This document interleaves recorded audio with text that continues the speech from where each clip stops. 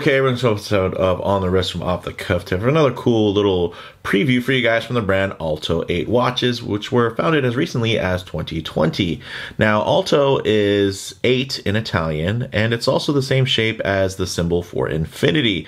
They believe the number 8 means the perfect life works in an 8-hour cycle of 8 hours of sleep, 8 hours of work, 8 hours of entertainment. There's just a certain magic to the number 8 for them, as well as, of course, infinity. Now, in terms of the type of watch, this is a dive watch. Some key characteristics in the language. You're looking for a diver. Of course, you're going to want water resistance.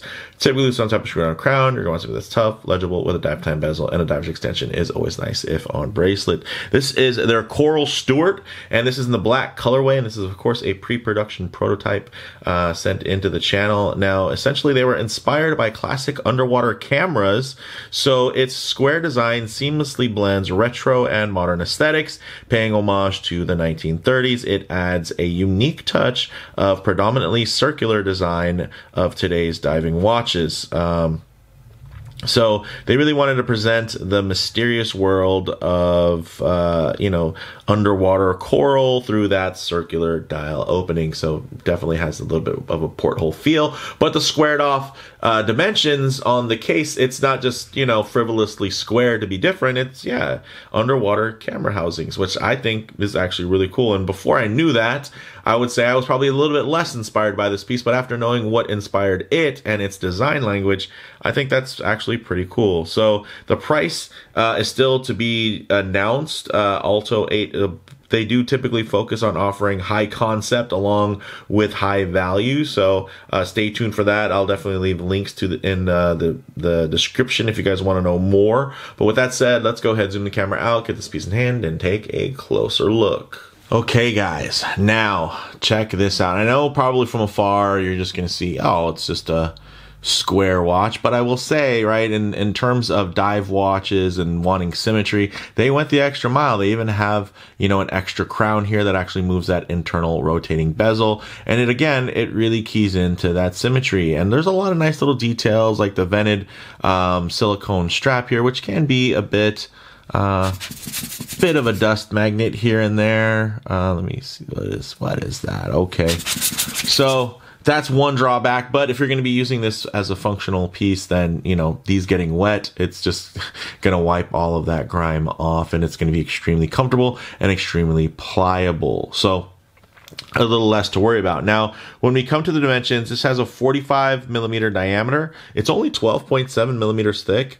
And then also, of course, 45 millimeters lug to lug. So this is truly squared off, which is pretty nice. 316L stainless steel, brushed and polished. And it actually does even have some matte blasted accents along with those polished accents, as you can see here, which definitely add a bit to that more industrial aesthetic. So very cool. And it does help kind of break down the visual weight when you look at it versus like a typical slab side. At least here you're going to be getting kind of these outer pieces that feel like a little bit of a framed outer section, which I think visually are quite appealing.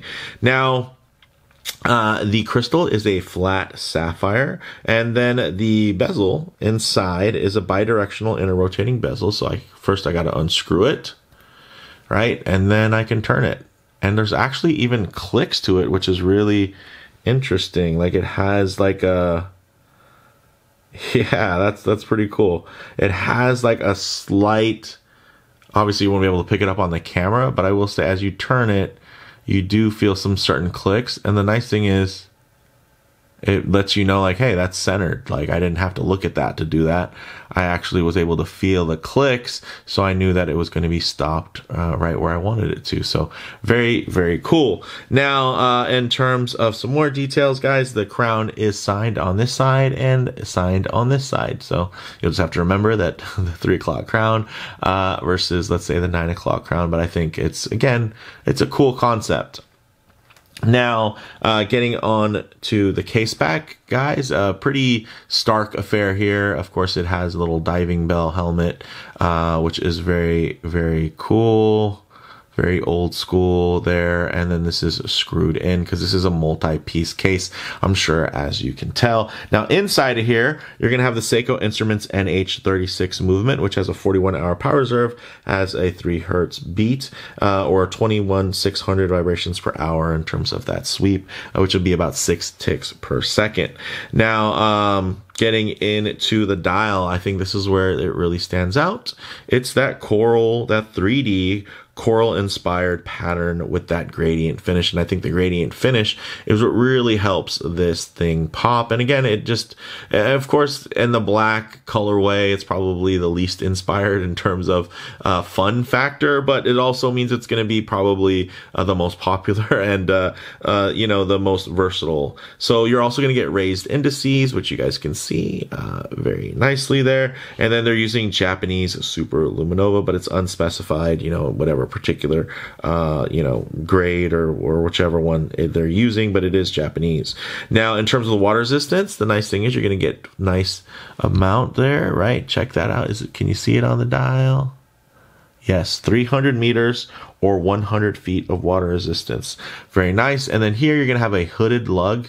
Maybe I should say semi-hooded, because that goes full on hooded, right? It cuts underneath so you don't see the top of the strap.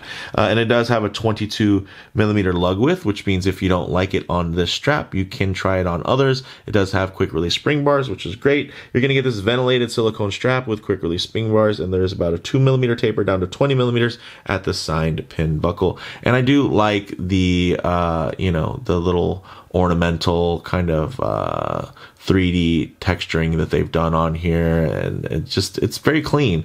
You even do have, of course, some spots on the underside to help channel water and sweat, etc. And then on the top side, you're getting just a little bit, I feel like, that kind of framed look. It looks cool. It definitely ties in to the case itself. Now, with all that said, let's actually get it on the wrist and see how it wears. Okay guys, check that out. As you can see, nice full-sized setup, but at 45 millimeters, thanks to that shorter lug to lug at 45, it actually wears quite good. Of course, it does look quite large, guys, bordering on oversized, but for a tool watch, I think it definitely wears its weight really well. Look at that nice side profile there, guys. Very cool. Very nice and clean. Then, of course, if I do get my wrist a bit too close to the lens, you're going to get some perspective distortion. It's going to make the watch seem much larger than it actually is. So what I like to do is keep my wrist nice and low here, and then just tighten up the frame so you guys can still get a detailed look. Well, just, you know, maybe add a bit of a true aspect ratio as to how this may lay on your own wrist. And although I do have a slightly larger than average 7.5 inch wrist, I will say you guys can see that it's quite round. It's a taller wrist. It's not just flat and wide and super accommodating. So of course I'm always going to also be conscious of, you know, the proportions and the ultimate you know, measurements on a watch to make sure that it sits well. And I think this one does. And for the theme, it's not like this is a dress watch meant to go under the cuff. This is a fun watch. It's a feature type of watch, right? Like they went through the trouble of getting your attention for that dial, giving you that theme with that underwater, you know, just, ooh. There's a lot of cool ideas happening here, and I think it comes together relatively well. I mean, high concept, not quite as high concept as the last OLTO-8 that I did, which had the wandering hour. And I think the coolest thing about that is they actually took a very high concept and very high design movement and kind of made it more sedate and more versatile in terms of that, you know, roulette inspired style. Here, they're definitely going the other direction, where they're taking a very simple movement, right? Just a little, you know, day-date action here, hacking and hand winding, good enough. But they actually have turned it into something that I think is really quite exciting in terms of its packaging and its overall theme. Looks really cool, guys. Check that out. It just sits really nicely. And I mean, you know, if you're used to wearing things like Apple Watches, this isn't going to feel, you know, completely overwhelming at the same time. Or let's say like on the other side of the collecting gambit, you're going to have something like a Seiko Tuna, right? This definitely has that feel where this feels like a functional instrument that you're going to be using, and less like just your, you know, maybe your only source of timekeeping, you're definitely wearing this with a purpose. And part of it is to enjoy the way that it looks and everything that it offers aesthetically. The other part is to just, you know, that romantic idea, that connection with getting out there and, you know, adventuring into the unknown and the depths. So with that said, let's actually get it off the wrist, set up for some loom shots, a light transition, and closing thoughts. Okay, let's go ahead and hit the lights here. Hey, as you can see, pretty decent in the loom, especially considering this is a pre-production prototype, which I'm sure they're going to, you know, add extra loom when it comes to the production. But you can see that actually glows pretty nicely. To me, it definitely has more of a blue hue tone to it, so it's going to be similar to like a BGW9, but again, they're using a particular Japanese loom here versus a Swiss. But one thing I always like to work in is a bit of a low light transition, because you're not always going to be out in the middle of a field enjoying direct sunlight. A lot of times you're going to find yourself coming in and out of buildings, walking underneath overhangs, or just hanging out underneath the shade of a tree. So it is nice to see what these colors, textures, and finishes render like in less than optimal lighting. Wow, that is a looker. Check that out. Ooh. Yes, let's even get into a bit of harsh lighting here, which typically could expose any types of production defects. But all you're going to see here is actually some pretty impressive graining on that flat vertical satin over the top.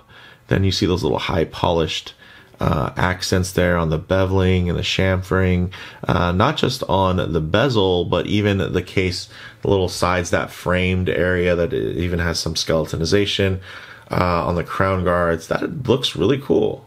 And it's actually still quite legible. Check that out. There's a lot of contrast around there. And I will say, when we're looking at it straight on and you know, earlier in the video, it's easy to kind of appear almost washed out, right? Because of the dimpling, because they went with, at least in this one, the black, right? It'll probably better contrast on some of the other combinations like the blue or the green. But here you're seeing that it's not just the colorways that contrast, it's also the way they did the loom and the way they did these cutouts and everything like that. So that actually looks really, really good. I'm pleasantly surprised.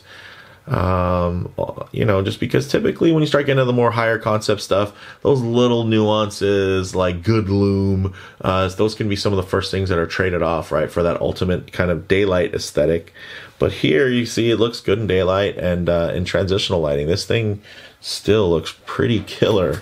So with that said, guys, closing thoughts on the wrist. Thanks to the short 45mm lug to lug, this squared off diver wears surprisingly well. It feels like a purpose-built professional diving instrument versus just, you know, a casual timepiece. So if that's what you're looking for, I think you'll really enjoy this. In terms of model variants, you guys can definitely check the links in terms of trying to find those options and availability. Currently, at the time of recording this, I'm not sure if they've launched yet, but I know that they'll be launching very soon in April of 2024, maybe mid to end of April. Now, in terms of comparable models, it's really hard to assign a comparable to such a unique, you know, borderline wildcard style of diver, especially without knowing what the final price will be. So without me knowing the final price point, I can't say under 1,000, under 500, you know, or anything like that in terms of the comparables. But I will say, as kind of its own unique timepiece in a vacuum, this thing is cool. So bottom line for me, guys, this will clearly be a polarizing piece like most of OLTO-8's designs, but you know, I can see plenty of collectors getting a kick out of this quirky little diver. But let me know what you guys think down in the comments below. If you liked the video, please do a like, and if you haven't already, please subscribe for more content just like this. Thanks, guys.